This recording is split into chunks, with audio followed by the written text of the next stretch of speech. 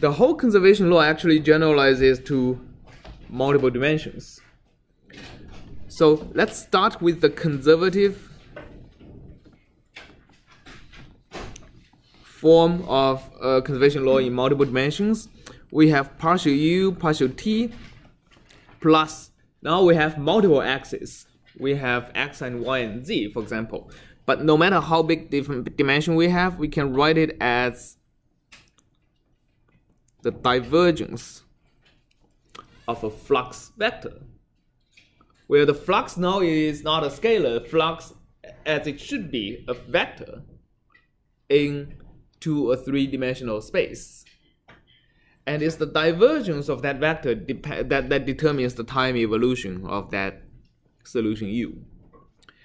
And of course, the primitive form is taking chain rule on this second term. And taking chain rule, we get a df vector du, a scalar, dot with the gradient of u. That is equal to 0.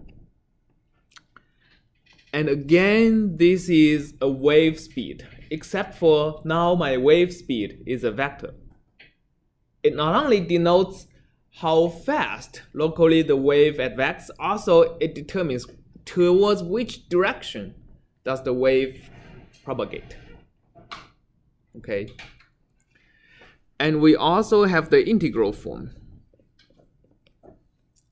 The integral form again is derived by integrating over any domain, any continuous domain, this differential equation.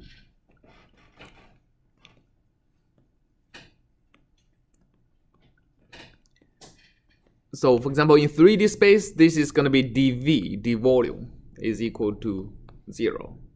Okay, and first of all, let's integrate the first term and move the differential to time out of the domain. We have integral of ddt, integral of u dv. So again, if u is density in 3 dimensions, this is the total mass encompassed in this volume omega.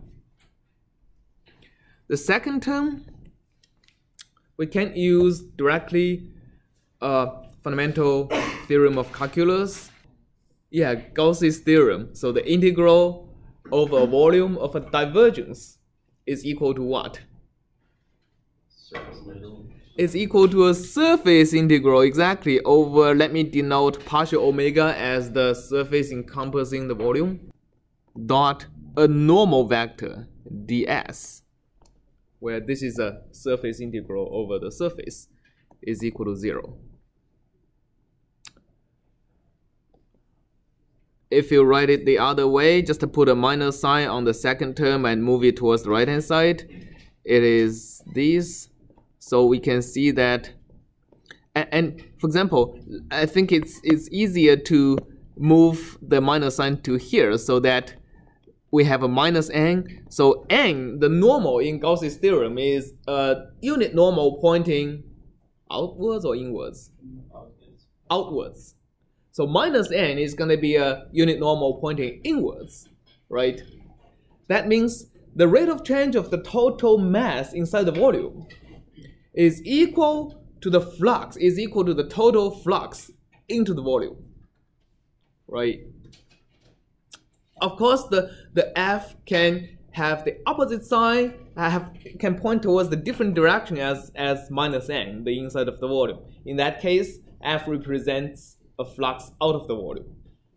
If f is aligned, has a positive inner product with minus n, it represents a flux into the volume. Alright, so this is how the conservation law works in multiple dimensions. Any questions? So we will shelve this multi-dimension conservation law for later on when we discuss finite volume in multiple dimensions. This lecture will focus on only the one-dimension scalar conservation law.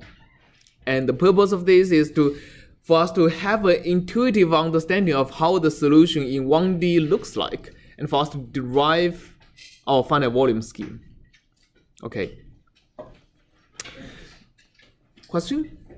Are the primitive and conservative equations saying something different physically, or is just